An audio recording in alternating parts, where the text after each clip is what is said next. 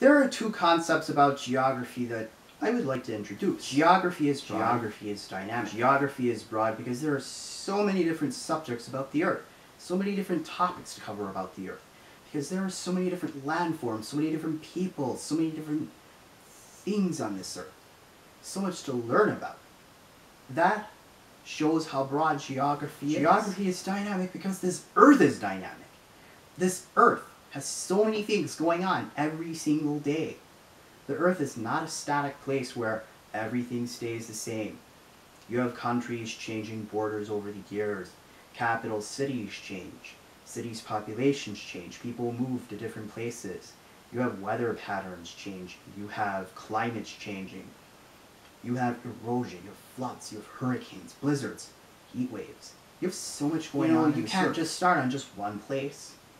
You have to look at the whole picture. You have to look at the whole Earth. There's so much going on, so many things to look at.